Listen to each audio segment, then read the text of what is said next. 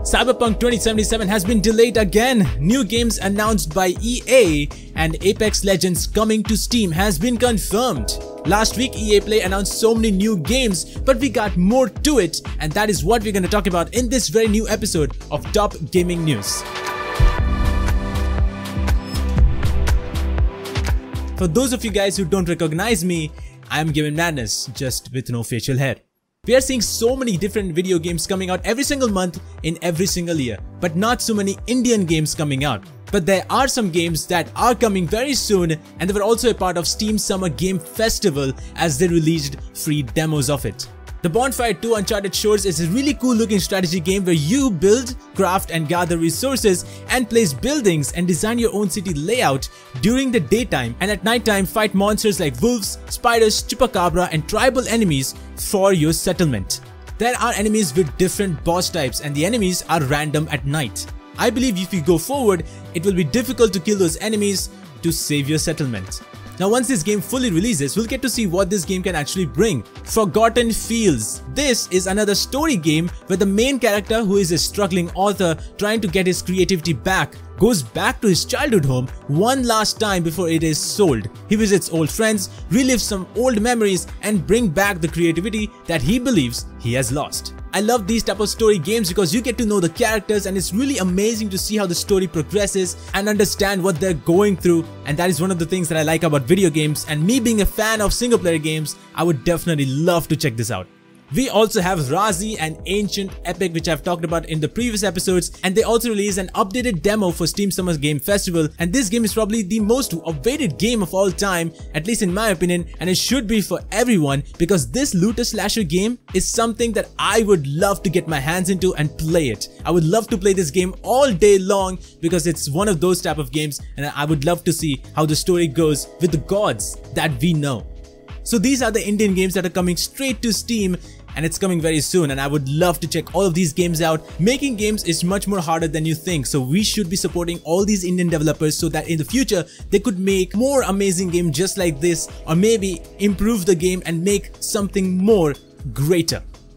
Cyberpunk 2077, which was delayed earlier this year for a September release, has now been delayed again for a November release for November 19th. And fans, they are not happy. The first delay was a big one as it was because COVID-19 outbreak, as well as they want to make sure that the game is 100% good to go.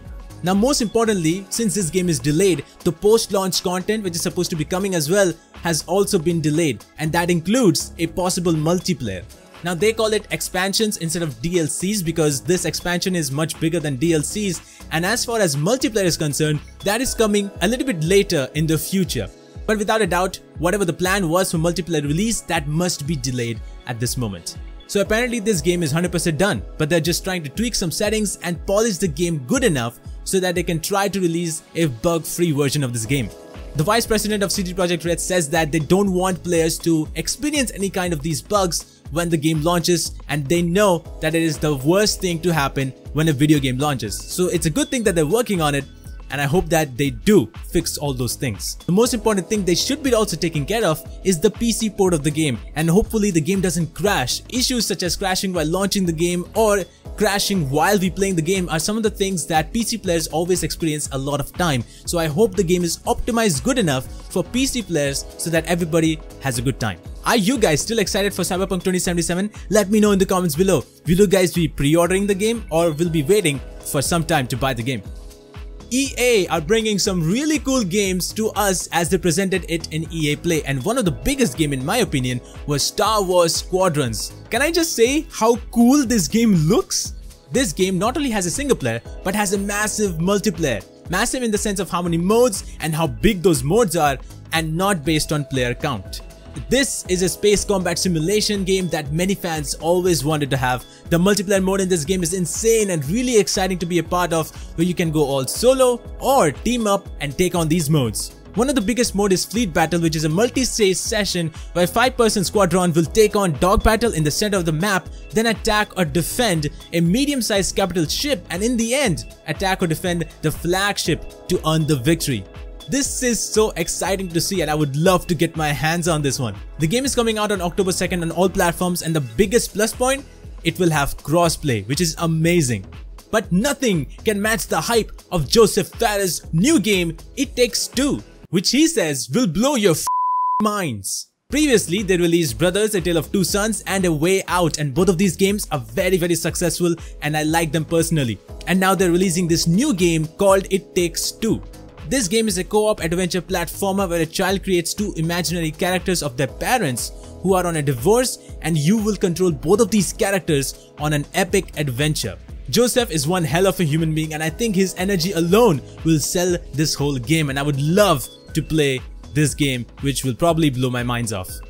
Rocket Arena is another cool 3v3 multiplayer game which got a new trailer where you have rockets. The game has some really amazing map designs where you will battle each other with rockets and a lot of flying in the air, it seems. With it being third person and it having rockets, which is the selling point of this game, I would definitely love to try this one, and I'm so excited when this game comes out. So these are some of the best games that EA announced in EA Play, and I would love to check all of these games out and even more that they announced as well. So it's really cool to see EA bringing all of these games that look exciting. Speaking of EA announcing games, EA is also bringing games to Steam, and now Apex Legends is the game that will be coming to Steam soon, as now it is on the Steam page just without a release date. The game will also feature crossplay, which is amazing and what everybody wanted, so I'm glad that they're doing that. Not only that, the game is also having a new event that is starting tomorrow called Lost Treasures. The game will feature multiple modes such as Armed and Dangerous, which is a sniper and shotgun game mode which has improved a lot as they reward sharpshooters as they deal more damage and play aggressively, and they will only have Evo shields. And there are no respawn beacons, instead they're replaced by mobile respawn beacons, just like Lifeline, where you can throw the mobile respawn beacon right in the ground and you can respawn your enemy, but the problem is you can use it only one time. Now this mobile respawn beacon is only restricted to that game mode, but it will come in the future to the whole entire game. We also have a new town takeover that is Crypto's Map Town, where you can see a 3D map of Kings Canyon, and you will also get to know a backstory of Crypto. And by the end of the trailer, we also saw the bunker opening, which was mysteriously added to Kings Canyon map in Season 5, and now it seems like in the game, Bunker has a countdown, so definitely something is coming out. What if it's a dragon that's coming out? That would be so cool. We also have 24 themed skins, which looks absolutely amazing, or maybe it's just me, because usually I like the skins at first and then later on divide them which are good and which are bad. What do you think about these skins? Let me know in the comments. I'm so excited that Apex is coming to Steam, but one question arises, do we need Origin to play the game? That's a good question to ask. Now that is not the only game that is coming to Steam, because Battlefield games are also in Steam. Sims 4 has come around in Steam with all the packages, so it will cost total of 38,000, and we also have Titanfall 2 in Steam as well, and all of these games are fairly priced, so you can get these games and have so much more fun.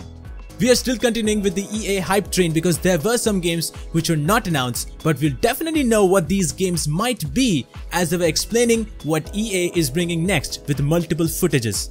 One of them might be Dragon Age 4, which people have speculated is coming very soon. Now all of this was based on the visuals that are shown in the stream of EA Play, where the EA Chief Studio Officer Laura was explaining what EA is bringing next. She says BioWare creates worlds where you become the hero of your own story, and as she was saying this, these images would pop up that would appear to be a part of Dragon Age 4, although we are still not sure whether it's the case, but the fans are saying that it is a new Dragon Age game, so we will have to wait, because I feel that these games will take one more year before they can come for an official announcement. Also, along with that, we had a glimpse of what might be the next Battlefield game. During the stream, Laura also spoke about DICE sets a bar for excellence in audio and visual presentation. We are creating organic epic battles at a scale and fidelity unlike you have ever experienced, with visuals of a building getting destroyed, some debris, and a lot of soldiers walking by in a scene. Amazing visuals of someone's face, which is basically how DICE is showing off how amazing our Frostbite engine is. Now this is very much possible that this is Battlefield 6, which many believe is a remaster of Battlefield 3, which I hope it is not, but in my opinion the visuals looks amazing, and we have to wait again, probably next year, to see if it is a Battlefield 3 remaster. Next up was a glimpse of what could be the next NFS game, but first they were talking about the loading times of the next gen consoles, and they took the example of NFS Heat, so it could mean that NFS Heat is being ported to next gen consoles. and then came the most insane visual of cars that I've ever seen in a video game, because they look insanely real and felt like I was watching a Forza Horizon video or something. It looks like this is the build that these guys were able to feature in the stream, and if that's the case, the future of NFS is shining brighter than ever. Because the details in these cars are insane, and it's so amazing to see that Criterion is actually going in depth with the details of each and every car. Now these games are not officially announced, but we know that they're coming soon, and I hope it's coming next year, because I believe that these games need even more time to get polished and even get an announcement. Every week we are seeing so many insane games being announced and so many games coming to Steam via EA. That's amazing, and so many more are yet to come. I believe we are just getting started. So do subscribe to GamerConnect to watch such more videos on gaming news and much more that we produce every single week. And also enable notification bell icon so that you get notified that that video is coming up. Thank you so much guys for watching this episode. Hit that like button and comment down below what do you think about this episode. Do you have any feedback? I would love to hear those feedback. And also follow us on all social media platforms, that is Instagram and Facebook, to get to know everything about GamerConnect and so much more.